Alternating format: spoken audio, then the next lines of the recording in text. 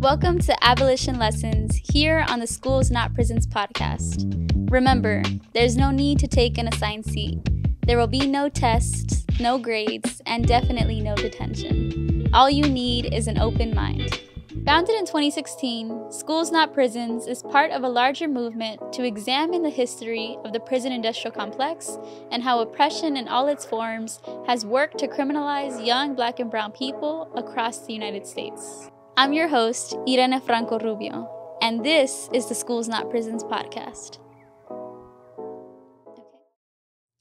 In this episode of the Schools Not Prisons podcast, we explore what embracing rest, wellness, and restoration as a form of resistance looks like. Ashley Monterrosa shares her journey to movement as a young person and redefining what it means to fight for justice and to rest as a form of resistance to achieve true liberation. We're so excited to have you here. I'm hella honored to be here. Just the vibe. You're really fitting the atmosphere. So can you tell us a little bit about yourself, how you identify as, the work that you do, really just anything that you'd like to share with the group? Yeah, so I'm obviously Ashley Monterrosa. Pronouns are she, her, ella, sis. I'm born and raised in San Francisco, have deep roots in my community. Back home, I come from Salvadorian and Argentinian immigrants, first gen, and what really catapulted me into the work, that was a question. What catapulted me in the work, well, first off, a lot of people who know me just like attach me to a specific experience, and like a catalyst moment in my life. But even before that, like I recognize that I hold privilege coming from San Francisco, being radicalized by educators from like a really young age. I mean, I was already doing a lot of like movement building, organizing, advocacy, even though I didn't have the language for that until I was older, back home, specifically when Mario Woods was shot and killed by the San Francisco Police Department. I was a freshman in high school, and I was going to a really small but hella dope charter school. I had really radical teachers that like they brought me, or like they galvanized and mobilized students to go to like a vigil for Mario Woods. And from then on, I was just kind of catapulted and brought into a different space. And then more recently, my brother, Sean Monterrosa, was shot and killed by Officer Jarrett Ton of the Vallejo Police Department. And then instantly, so my brother was killed on June 2nd. My 20th birthday was on June 3rd. Yeah. So also attaching a really traumatic experience to like a celebration the next day was such a blur. And to this day is something that I'm like learning to navigate through. But my brother's death and dying at the hands of the state really catapulted me to a space of policy advocacy. Yeah, so some people attach me to a specific experience, and that experience being that my brother, Sean Monterrosa, was shot and killed by the Vallejo Police Department during the George Floyd uprisings. So my brother was out in a Walgreens parking lot where his last text message actually was to my sister and I, asking us to sign a petition to get George Floyd justice. And that was 30 minutes later, my brother was shot and killed by an officer that was basically pulling up to the parking lot in an unmarked pickup truck. The officer, trigger warning, the officer was in the backseat of the pickup truck and grabbed his AR-15 and shot through the windshield of the truck, killing my brother while my brother was on his knees with his hands up, surrendering. And so immediately organizing, again, my brother was killed on June 2nd. My birthday was on June 3rd. And immediately my sister and I and our family are having to navigate what even happened. The police department never reached out to us to let us know what happened. We're instantly having to become our own detectives, plan a funeral, start an Instagram account to get justice for our brother, whatever that even looked like at that time, right? And also trying to grieve and process as like this train is starting to go at 1,000 miles per hour. So it's just a lot to hold on to. And here we are almost 4 years later. There's been a lot of growth in my own language and how I even talk about like abolition, even that's an evolving thing of mine. How I show up to spaces is very different to how I would show up during the early days of when my brother was first killed. So that's like quick background info, my experience and what brings me to the space. No, thank you, Ashley, for sharing. Well, one, I'm sorry for the loss. And I think it's something that, one, it's like that is precisely why not only are you tied to one experience, but how that experience moved you in all the different ways. And I think one thing I wanted to touch on too is like you mentioned your sort of consciousness emerged long before that had happened, right? And I think there's a lot to say there about how you feel about the world and how you show up in the world, and that you're not tied to one experience. So I just want to center that. But altogether, I think you being a young person and being in conversations on abolition and being directly system impacted in that way, there's a lot to really ground ourselves with that. So I just wanted to like give you the space to know that like I fully acknowledge and see you as a whole person as well. So thank you. Oh my goodness, I just I think it's a beautiful thing that you're constantly pushing yourself to move forward and learning and understanding what these things can mean. So just thank you all together for sharing and for being here. I wanted to go back a little bit on, you mentioned a bit about your educators and how that really was the foundation for what it meant to be a young person learning about these ideas long before you're being directly impacted by it. How did that start to take place for you, knowing that, well, I guess at this point not knowing what would later happen, but knowing that you as a young person cared about these things? How did your educators really kind of play a role in your understanding of what was happening despite not having the language to explain it? Yeah, so I remember... So again, I went to a really like radical small charter school. There was like 300 of us. And even walking in here, actually, a bunch of these books were given to us as students, like Frantz Fanon, like The Wretched of the Earth. You were reading that? Yeah, we were reading that. I was a freshman, like That's learning. Amazing. It was a lot of, you know, academic words and having to figure out even the language. But yeah, most of these books, not all of them, but it's fun. Well, one, I'll say that most of these ideas I didn't encounter until college. Wow. So I think that's amazing first and foremost, but it's also like we should all be able to understand these things at a young age, despite not having like the actual definitions of what these things mean, but starting to like understand there's a broader system and way of thinking happening. So how did you start to think about it? Like, even though it may have been challenging at the time? I remember being in like my social studies class, and my teacher was like, this is this week's reading, read it. And the first reading, literally during the first week of school, was the history of policing and how the history of policing was actually slave captures. Yeah. And even that like was just mind-blowing for me. It was just something I never knew, right? Being brought up in my community, you know, you're used to like your Latino elders saying, if you're not behaving, I'm going to call the police on you, you know? Yeah. And so then diving into like the history and the origins of policing and over-policing and surveillance and things definitely started to radicalize me and made me pay attention to more of what was going on in my community. Okay, so you mentioned that as a kid and growing up Latino, like there's this common sort of understanding that if you're misbehaving, we're going to call the cops on you, which is like obviously kind of inherently traumatic at a time. But it was funny at the time too, because we were being pushed to feel afraid of a larger system. How did that make you feel as a kid, and maybe now as you've come to understand it? Definitely fear-mongered when I was young. I'm like, immediately it was like, you have to act right. Otherwise, this other entity is going to get called into your house and start correcting you. So I definitely I would stop whatever I was doing and then start acting right, or well-behaved, whatever that looks like. And I think a lot of the times our parents come, as being a first-gen Latina coming or like being raised in my city, I think a lot of times our parents come from other countries where they're fleeing persecution, they're fleeing a lot of things. And so they come with this whole thing of like, the American dream, and like the American dream sometimes for some Latino families is you either join the police force or you go into the Army or the Navy, and like also we need to like not normalize that, but that's like for another conversation. So I think a lot of times like the cultural things is attached to like what public safety looks like in Latino communities is like policing and over policing, because we attach that to feeling safe. And how did you find that your family or people around you like started to internalize those ideas, like whether it was just in your upbringing or maybe after the experience occurred? Like how did the relationship with the police or understanding of public safety start to evolve, if at all? Yeah, I mean, for me, there was a lot of police violence in San Francisco. So from a young age, when I was a teenager, I was like, okay, also FTP, all these things, all these ideologies I was like exposed to. So I definitely started to challenge those ideas with like the elders in my home and in my neighborhood even.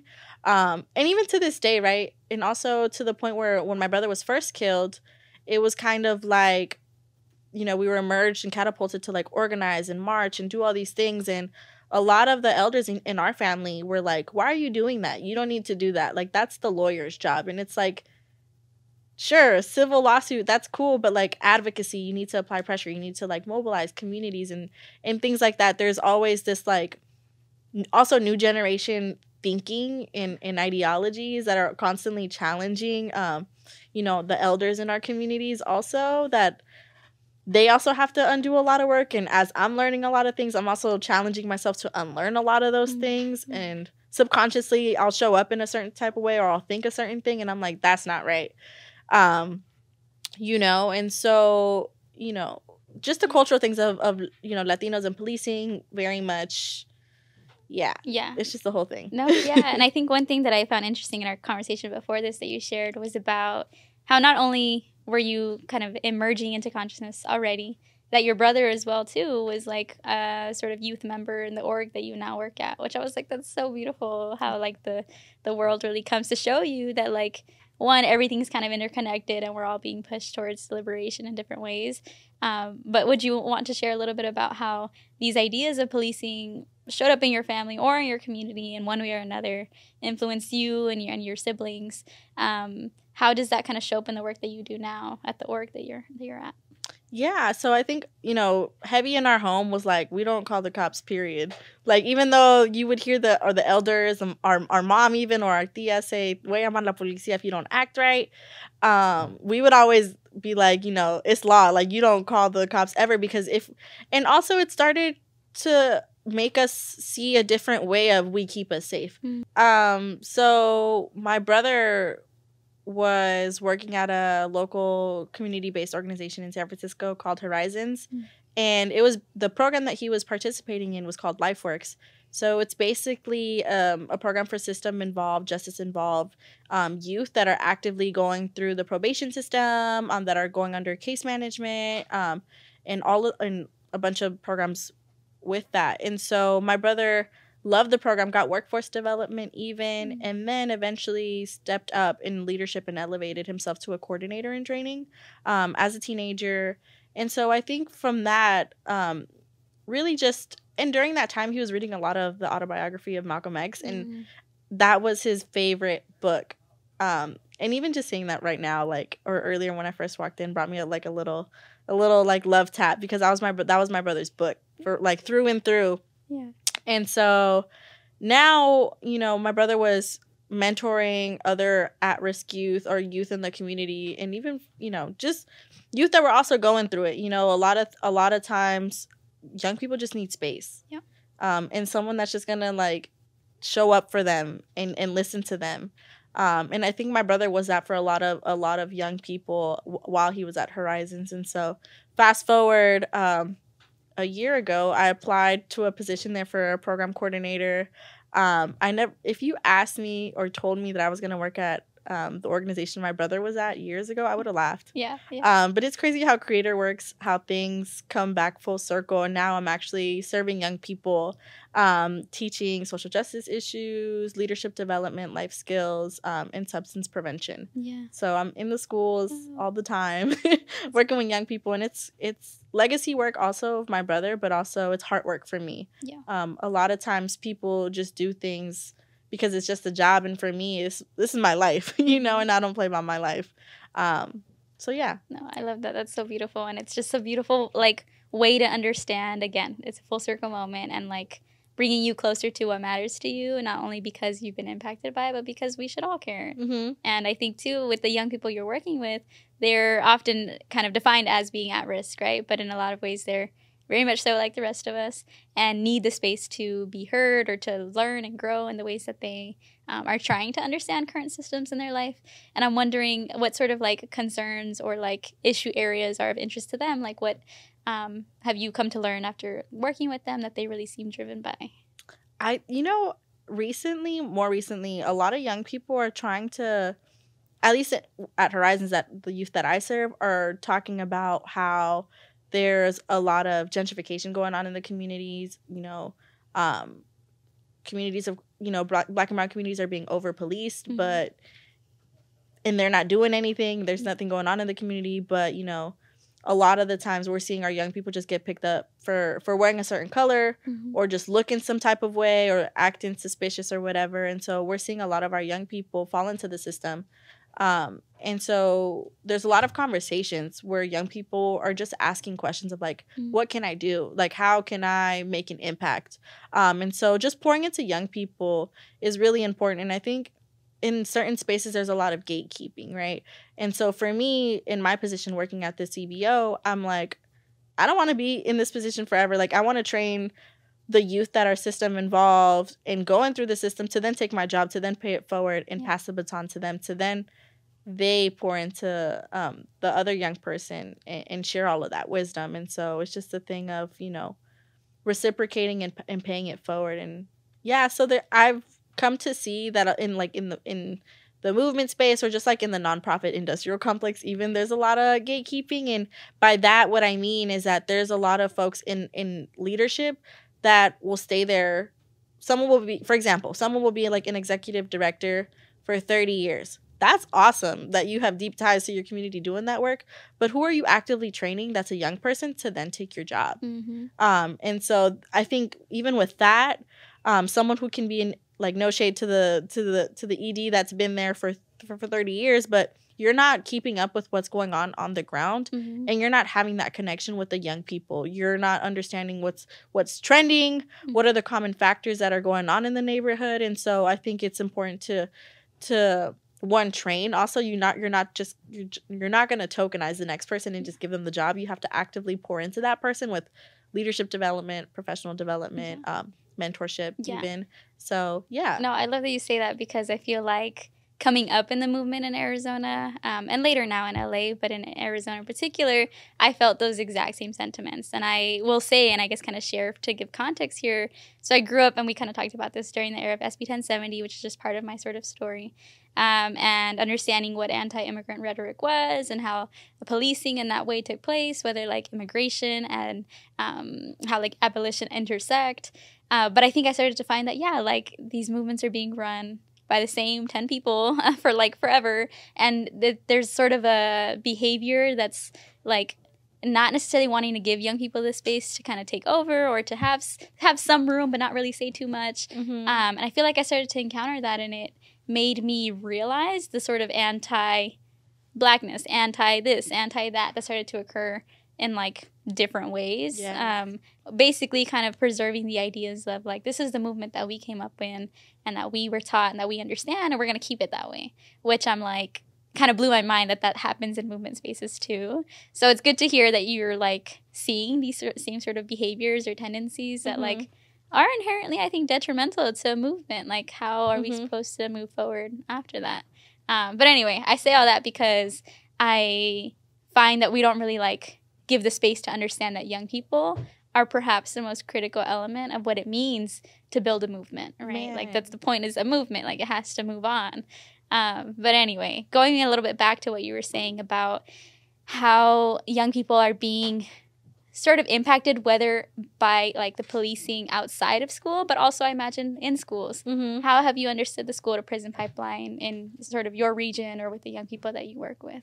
Yeah, honestly, truancy. No one really talks about it. Yeah. But it's like, if you're truant, and a lot of the times, young people will be tardy, and eventually so many tardies can classify as truancy even. But I've come to realize a lot, like, the common denominator is just mental health. A lot of times young people just aren't feeling it, or will say verbatim, I'm not feeling it. Yeah. But what that really means is you're not feeling well. You don't have the capacity to show up in the way that others want you to show up to school. So you're not going to go. And so I think a lot of the times, I was even classified as truant for a period when I was in high school. High achieving academic, but I just hated going to school. Like, I hated the structure of school, like just the system itself.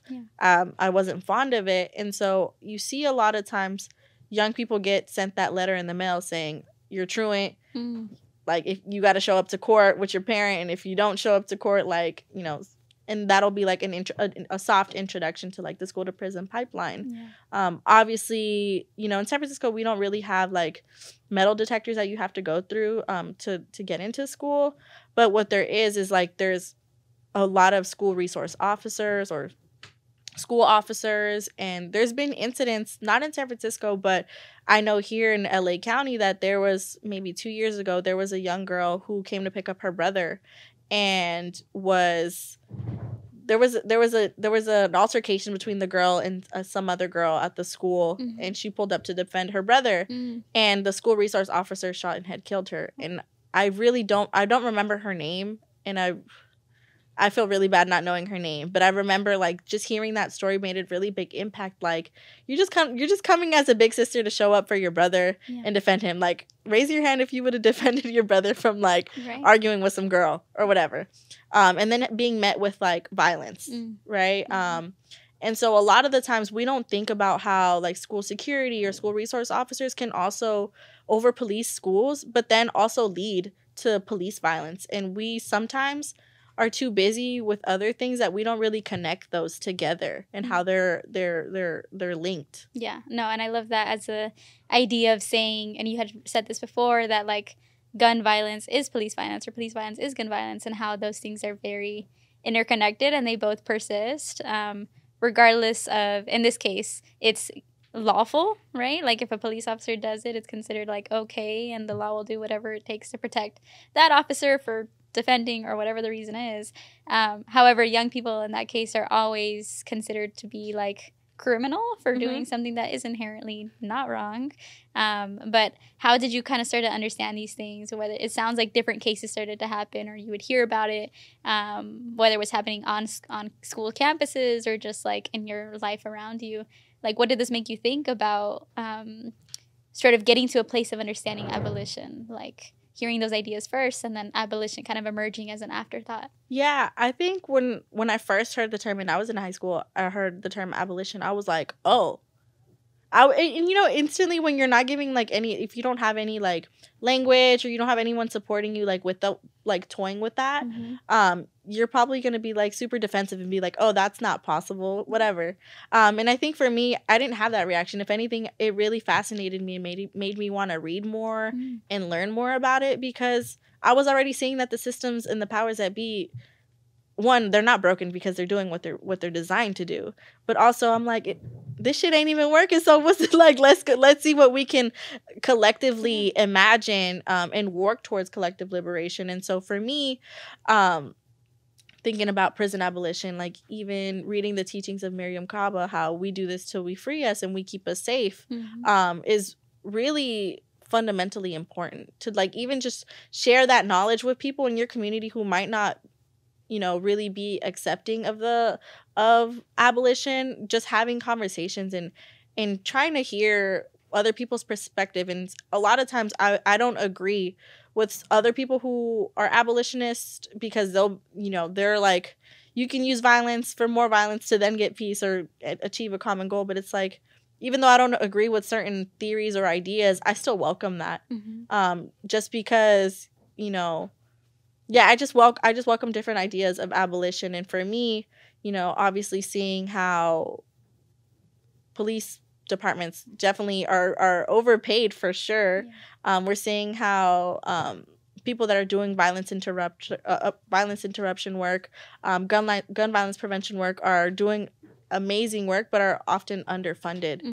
I guess I'll ask you, knowing that there's sort of different understandings of what abolition can mean and ways to approach it, did you start to have pushback or experiences and conversations with folks who maybe didn't welcome the idea as much as you did and like were hesitant to accept such like a liberated way of thinking? Yeah, I think when you pose that to young people, especially, like I'm actively teaching these things to my students, and they're like, well, what if someone does this to harms someone in this way? They should be punished for sure. And I'm like, damn, I agree with you. But also, if I'm saying that, I'm also not fully being an abolitionist even, right? So also trying to figure out ways of restorative justice where there can be reconciliation also. But yeah, so, you know, introducing the concept of abolition and the idea of abolition, a lot of young people face you with like, oh, well, if someone harms me, then I'm an eye for an eye type of energy. Like if someone does that to me, I'm gonna do that to them, and 10 times worse. It's like, okay, that's cool, but what if it looked like what? But think about it this way, right? And just giving different alternatives and just mentorships to get them to the point to start thinking like, okay, beyond what they already know, is really important. And I think a lot of times young people aren't given spaces where they can challenge their own ideas, but also feel safe enough or have permission to just dream beyond the norm.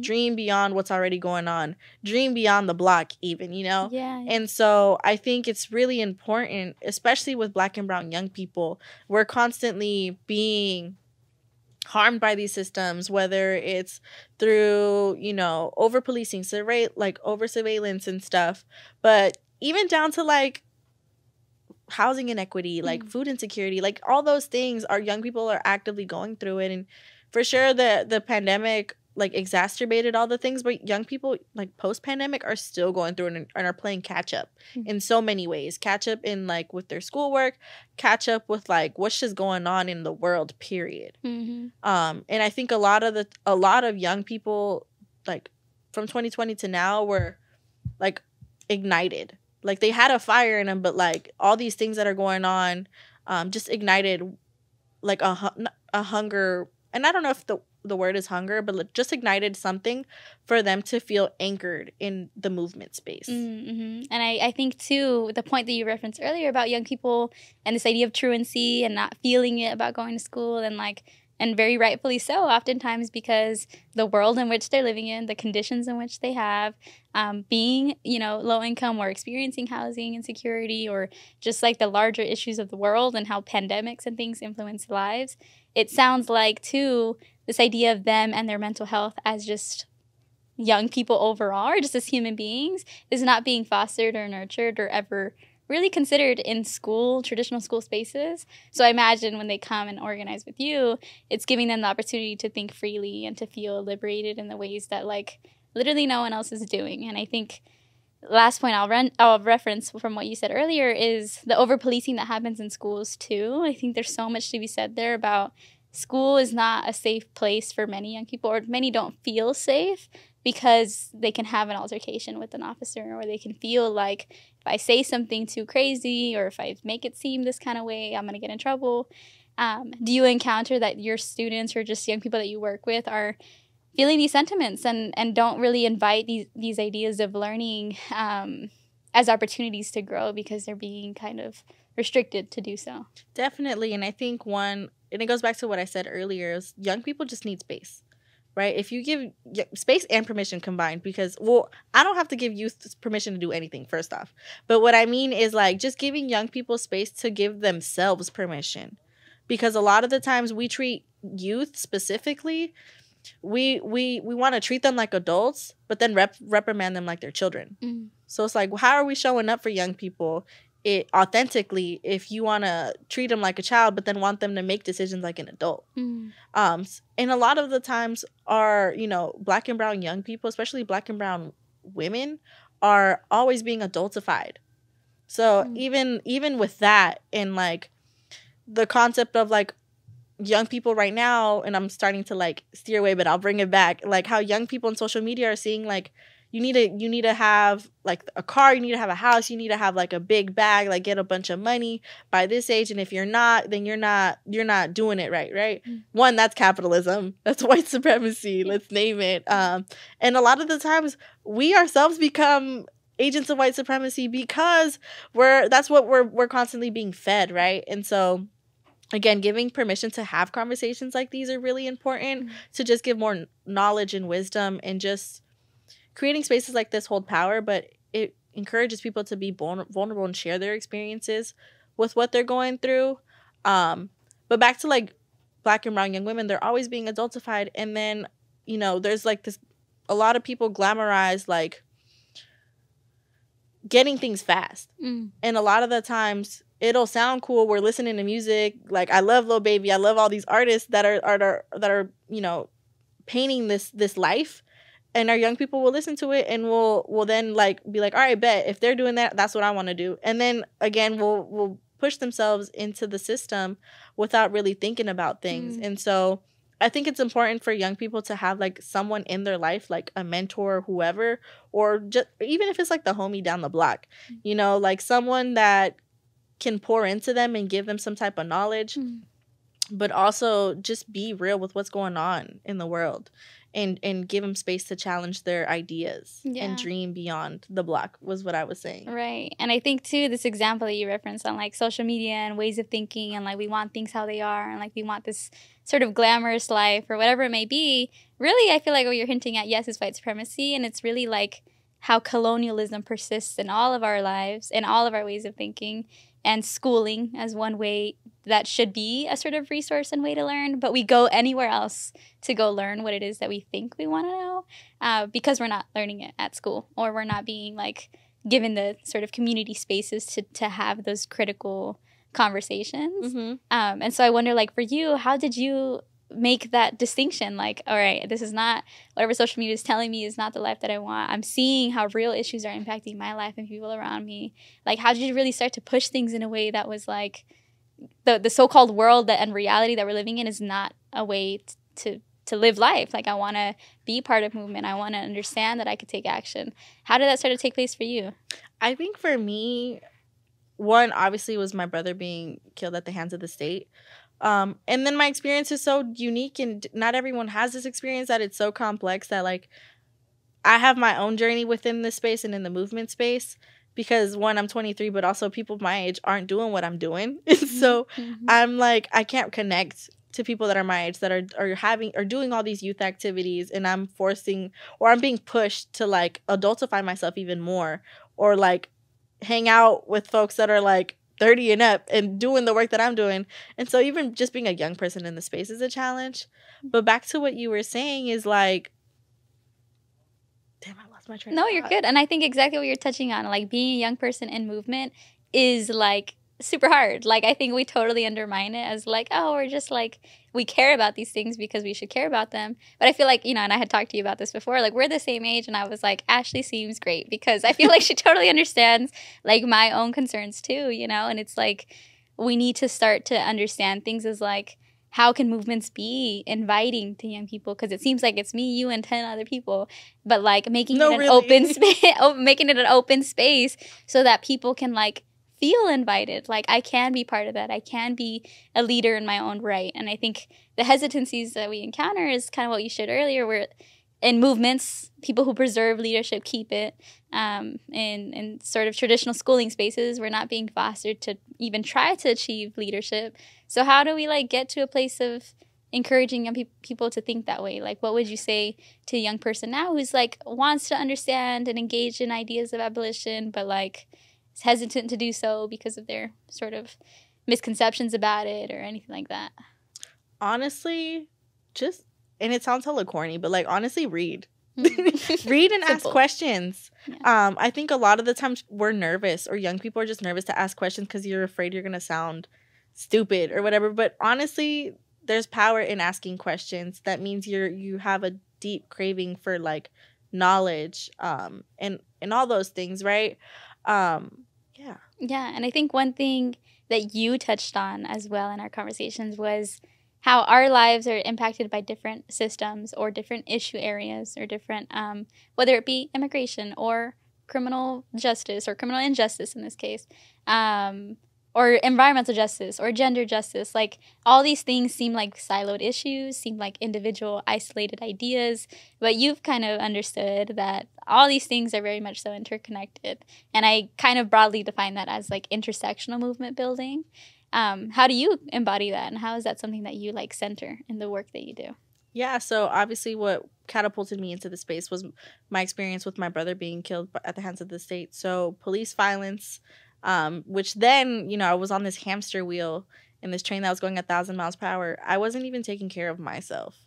And I was lying to myself that I was like, oh, I love the grind. I'm booked and busy. That's cool, but I'm tired. Yeah. That's right. Right?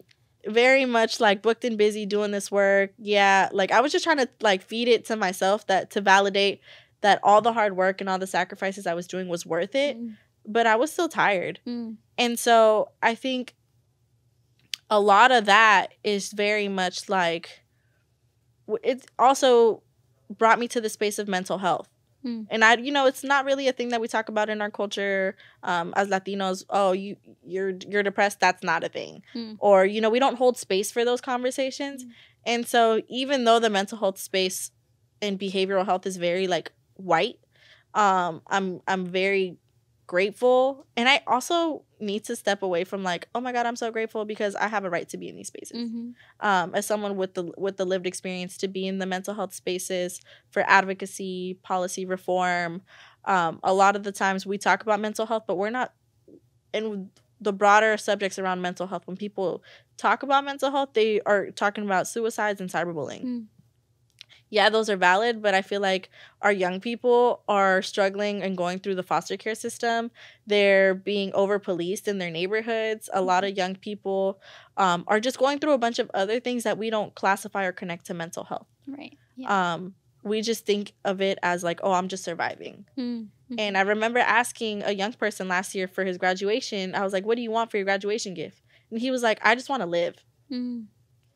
And I really sat with that, and I was like, damn, that's crazy. I was like, one, our youth are taking each other out. They're fighting in the streets, but also we're not in a safe community. Let me backtrack. We're not in the climate in our city, at least, isn't safe enough, where everyone's beefing. Like, police are already over policing. Like, young people just want to like live, but they're also caught in this hamster wheel of just trying to survive. And so, which also leads them to not create or have enough time to dream beyond what's already going on, to think about things like abolition, to think about all these other things. Because, they're like, man, honestly, you tell a high schooler like, oh, let's talk about abolition, man, they'll be like, man, fuck that shit. Let's talk about this beef that's going on, whoop-de-whoop-de-whoop, right? Because they're so focused on what's going on. And so creating spaces for young people to just have these conversations are important. No, and I think what you touched on in the beginning is like mental health is the like through line through all of this, like whether it is having encounters with other youth and like feeling some type of way, and then having encounters with the police and feeling a total other way, and like all together it's like you're never fully at peace, you're never fully able to just live, as you said. And I think that is like that in itself, if you're not able to just live and not constantly like fighting to survive, then are you really resting, right? And so I think that's bringing us to like the theme of today's episode, which was rest is revolutionary, and like rest as an idea is what it means to be an abolitionist too. And I think like you've really learned to embody mental health as like a way of like moving forward, how it's like very much so tied to the work that you're doing, and it's not isolated, it's not separated, but one cannot exist without the other. Like liberation will not happen if we don't rest, and liberation will happen if we don't think about mental health in all the different forms that you mentioned that it occurs. So how do you start to practice that? How did that you allow yourself, give yourself the space to think like, yes, I'm in movement, but I'm tired and I like need some space and I want to also rest, just like how anybody would want to? How did you start to approach that? I think unfortunately I had to experience burnout to then take a step back and pivot and be like, oh, damn, this is not it. This is not healthy. To then explore, and even exploring what rest looked like. For me, rest is saying no even. Like, saying no is, some people might not think that's rest, but like setting boundaries with folks is rest. Like, you're choosing yourself. And a lot of times for me, I'm always worried about the next person. I want to fix the next person's problems to deflect my own issues. And so for me, it's really just putting the mirror in front of myself and pouring into me. Oftentimes, I'm giving so much energy to what's going on in the world that I'm not even feeding myself or watering myself. And so I think it took a really hard experience of burnout that like then I became super depressed and didn't want to do the work anymore. Like the work that I like not only was catapulted into that I loved doing was I started to have resentment towards. And I think when we don't rest, you start to have resentment for X, Y, and Z or whatever it is that you're doing. And so it started with just saying no to things. No, I'm not available for this. And before that, I was saying yes to every opportunity because the grind. Like, you want to quieres salir en adelante. You're like the first gen. You know, you want to make it. You want to make a way. You want to make it out. But you could do all of that, but also take care of yourself. And so I had to like navigate it and create a different pathway for myself where I was like, let me stop saying yes, start setting boundaries. No, I'm not available after 5:30. You know, don't call me before this time, and no, I don't want to do things on certain dates, right? And even that was so hard because I felt like I was turning down a lot of things. And you know what? What's meant for you won't go past you. Yeah. And that's how I also move. Like, it's okay to say no to things, but what's meant for you will not go past you. And so actively, I started meditating, and that was very new to me. Or just mindfulness, like just sitting in silence. I love sitting in silence now. I used to be, and I'm still sometimes can thrive in chaos. And I used to love thriving in chaos, like you know, being multifaceted and multitasking. That's cool and everything, but if I have to choose to multitask or just rest or slow down and sit in silence, I'm gonna sit in silence and just chill and do one thing at a time. Because otherwise I'm constantly overwhelmed and anxious. And I briefly told you on the drive here that I was feeling overwhelmed yesterday, just with my day job and writing a grant that was due today at noon, and then coming here. Like, it was just a lot. And so learning how to organize and time manage is really important. Yeah. And I think what's happening in your particular case and mine and many young people is like, you're being thrown into a world where you feel like, and oftentimes not just feel, but kind of have to become all these things, right? You're like taking care of yourself, needing to survive, making a living, trying to still pursue the things that you want to pursue. And amid all of it, being in movement at the same time, which in itself is taking a toll, right? It's demanding too. And it feels overwhelming, right? You were sharing with me like just how, you know, in this case, like you felt like you wanted to cry because it feels like a lot. And I can totally resonate with that because in this era, there's no way to kind of just like take everything that is and not feel anything about it, you know, but instead trying to use it to like move forward. And you referenced that your sister is someone that is there for you and is constantly, she's older than you, if I recall, is guiding you in that way as well.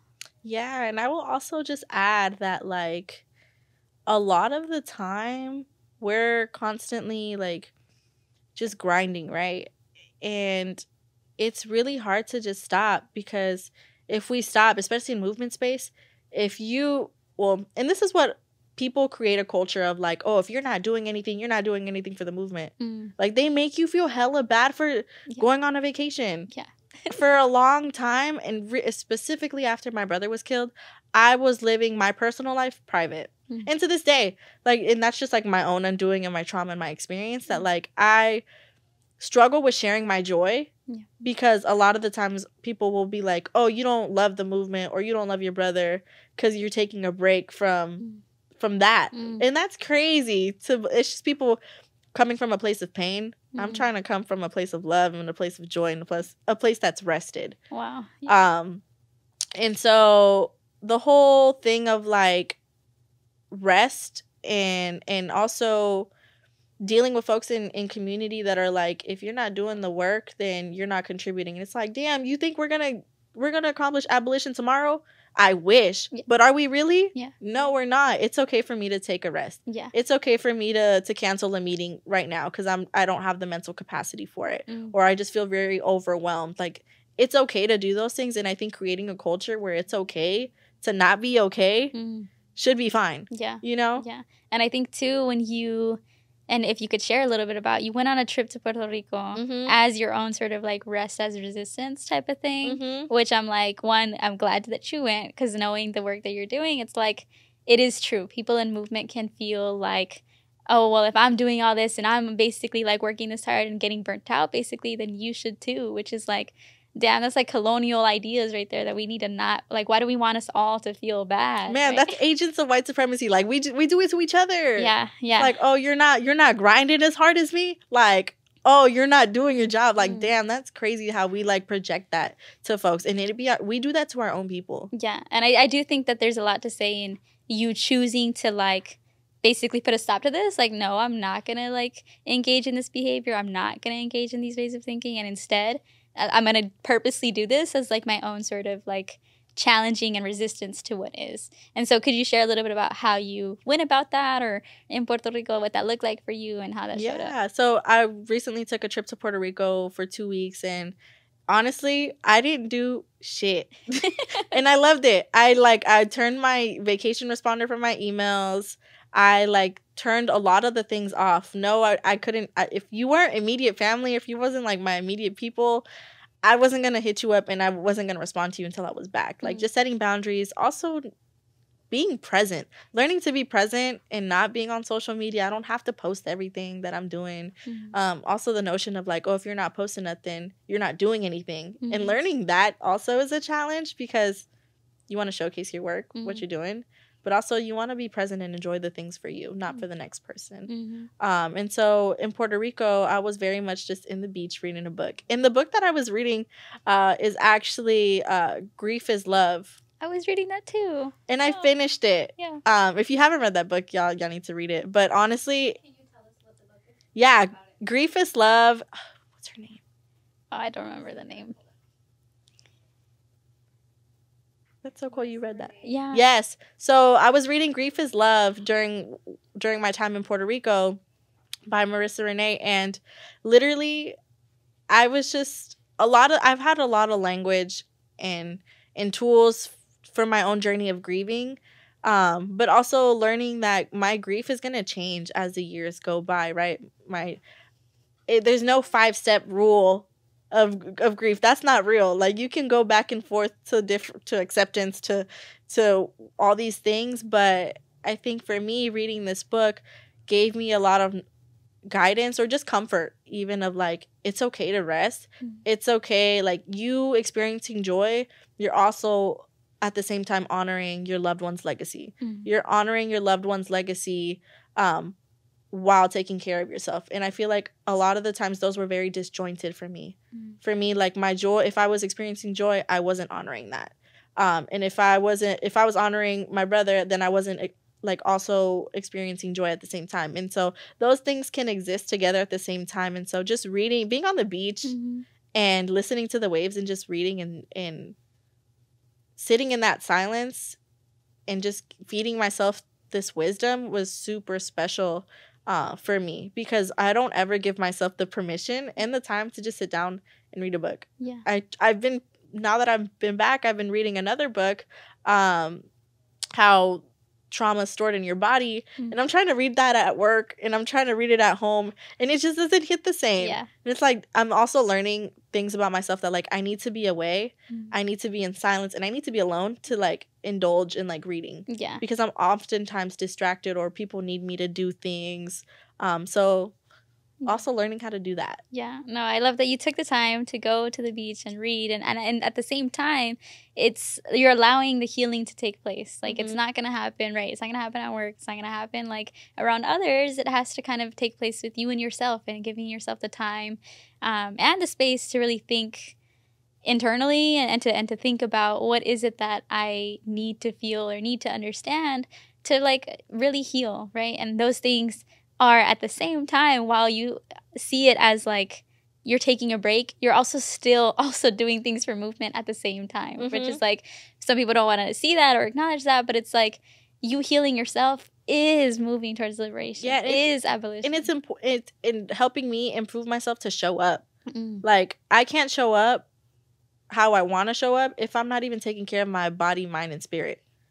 Like, if I'm just there physically, cool. But if I'm not, like, actively engaging in the way that I want to engage, then that means I just need to, like, take care of myself some more to then do that. And how do you feel, like, now knowing that healing as an avenue, and it's a constant thing that's going to happen, and it's a constant process to get there, how are you kind of trying to allow that to persist in the work that you're doing? Not only, like, literal work, but I mean work in terms of, like, getting towards a world that allows that to occur, that allows us to sit on the beach and read and allow ourselves to be with ourselves. How are you making these things kind of happen as you imagine a world that is an abolitionist world? Yeah, I think challenging myself to, one, rest and just slow down. is super important for me to even get to that. I think a lot of times I'm constantly in a space where I feel like I'm constantly in a space of like, there's just so many expectations that are needed, not just for me, but like the work that's being done.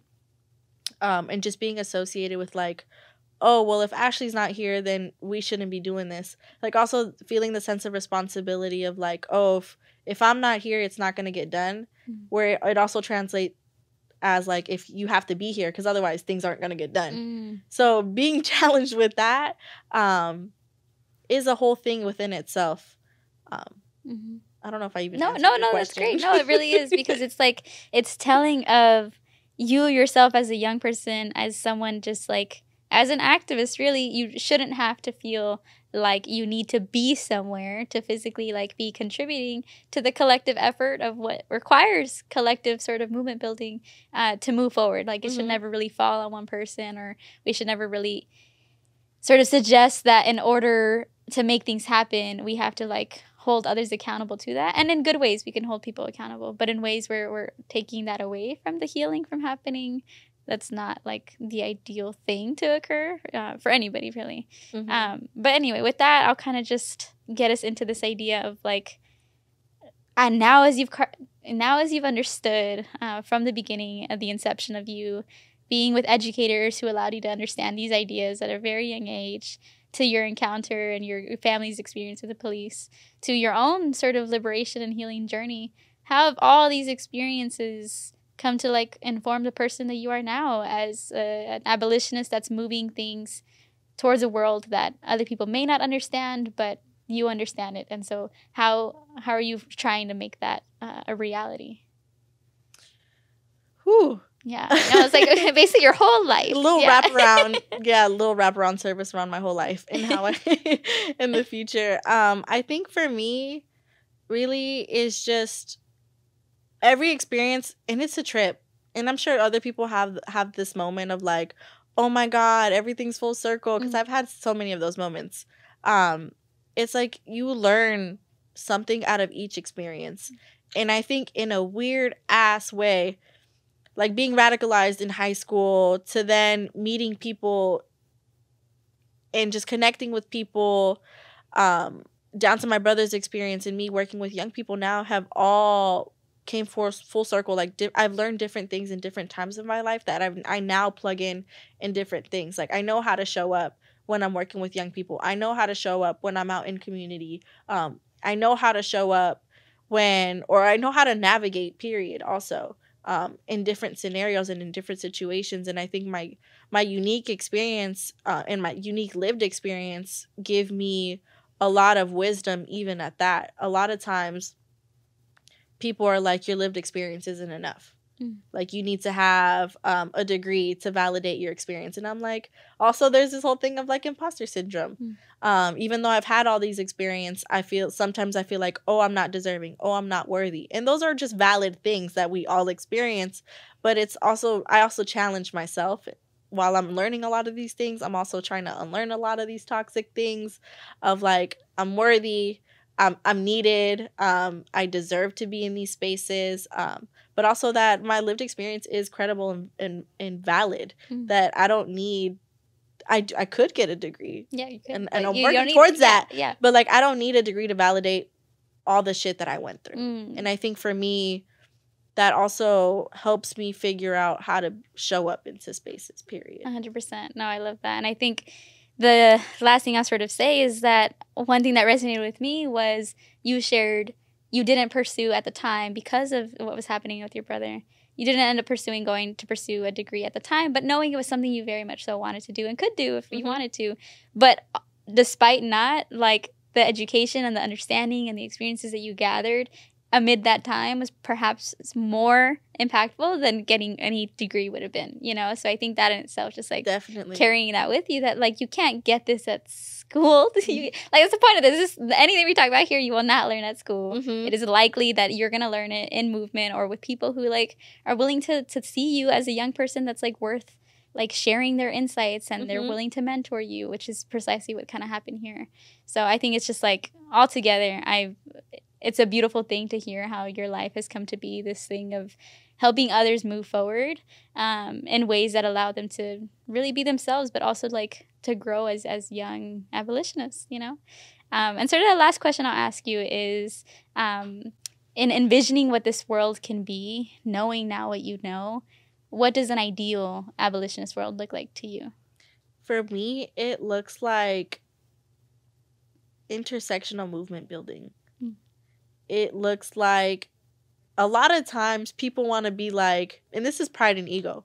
And sometimes we see that in these spaces where it's like, I'm the one that championed blah, blah, blah. Yeah. I'm the one. It's very like me. Yeah. But it's like, okay, cool. If you did that on your own, what would it look like if everybody came together from like different sectors, from policy, from community, from folks in research and academia, all coming together to just dream what that looks like. You know, it's not all just on one person to accomplish. It's going to take everybody.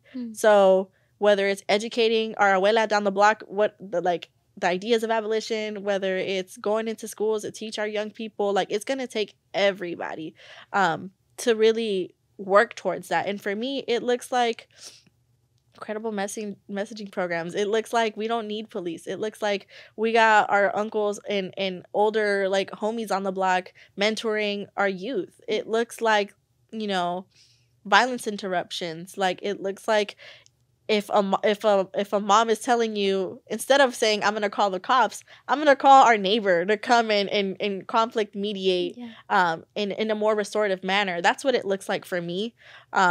Dreaming beyond the systems that were designed to harm, dreaming beyond you know, systems that are deeply rooted in colonialism, imperialism, systems of oppression, all those things. Yeah. Oh, that's beautiful. Well, it sounds like a beautiful world, and I would love to be a part of it. But yeah, no, let's continue like having these conversations, and like it was so great to have you on, and I look forward to building that world with you. Yes. Yeah. In today's episode with Ashley Monterrosa, we learned about the importance of centering young people in movements, embracing mental health and wellness as a way to achieve true liberation, embracing rest as resistance, and understanding that police violence is gun violence. Caring for myself is not self-indulgence. It is self-preservation, and that is an act of political warfare, says Audre Lorde. This quote emerged in my life when I was in college. I didn't actually hear it before that, but I started to understand it at a time when I was just beginning to engage as an organizer, what that meant and the work that took, and what it really felt to like be part of something that was contributing to change, but not necessarily learning to take care of myself or learning how to nurture myself, and how that was critical to me being able to then do the work of being an organizer. What this quote means to me is learning to embrace what it means to preserve ourselves in support of movement, because if we don't preserve and sustain our own well-being on a day-to-day basis, we can't achieve the work that it takes to do movement. So yeah, that's what that quote means to me. Okay. Yeah, so growing up as a child of immigrants, I often felt like I would feel tired or upset or depressed, or all these different things that I didn't really understand why, you know, then sharing that to like a Latino family wasn't well received. And I started to just have like behaviors around not being productive, right? When I first moved away from home and started living on my own, I remember I would like sometimes wake up really late and miss like the entire morning and feel like, what am I doing with my day and my life, and why am I being so lazy, as it's often defined in Latino culture? I would feel like a deep sense of remorse for not being productive, and not only for myself, but being productive in terms of like everything it is that I care about. In this case, in terms of organizing or in terms of movement building, like why am I wasting time sleeping when I could be doing those things? And so I started to understand that if I didn't sleep, I couldn't go do those things. Or if I didn't feel rested, I couldn't show up fully as myself or in a good mood or positive. And instead I started to like have hate around it, right? As we often do, doing things that can feel mundane or can feel like a really deep issue that affects our heart and soul. And so if you're not taking the time to embrace that and understand that, that's when I really started to see I need to rest in order to move forward.